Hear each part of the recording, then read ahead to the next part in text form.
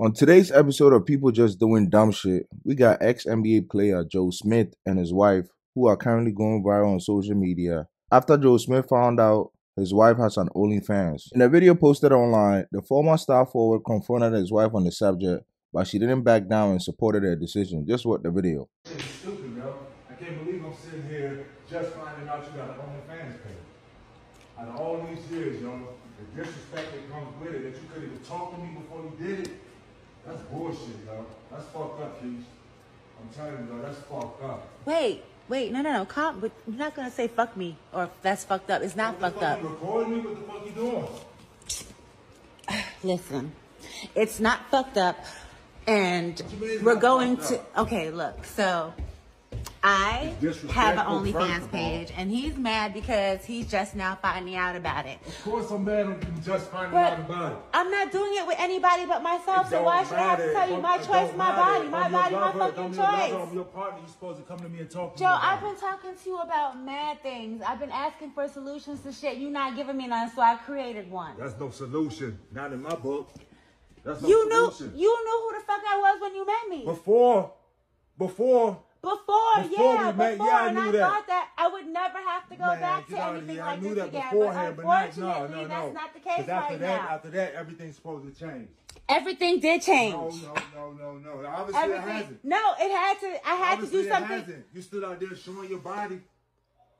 You stood out there doing stuff like this on camera. You act like that's the only thing that I do. I have mad jobs, but they're not facilitating everything that needs to be done. So I got something extra. OnlyFans be breaking me off. What the fuck? Come on, Keish, with that. It don't matter what they breaking you off. It's the disrespect that comes with it. What disrespect? You couldn't come and talk to me about it. Okay, well, we're talking about it now. Because I had to find out on the fly. All right, then. But now, okay. No, so wait. I had to find out on the fly. So now you know. Yeah, now I know. Okay. And so? Whatever.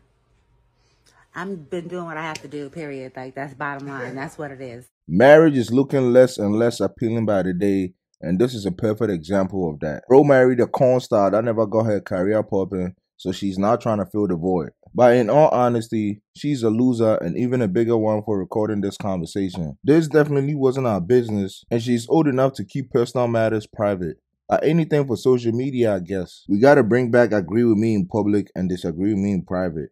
Disrespecting your spouse on social media to gain subscribers may make you money, but will cost you your peace. And that is something people always forget. This is why it's very important to not ignore the red flags in the beginning of any relationship. Because you are going to fuck around and find out like he just did. They will call you quote unquote insecure for judging them by their past. But if you don't judge them by their past, they will say you knew who I was when they embarrass you. The game is rigged, man. Her having a past doesn't give her the green light in the future. We all have a past that we should have grown from. The point to where she's doing this behind his back is an issue with integrity. It's a reason she hid it. Most likely, she knew he wouldn't approve. Now she put him in a position to make a tough decision. If he leaves her, then she will see how real it can get. As always, this is my humble opinion. Let me also know what you think in the comments down below.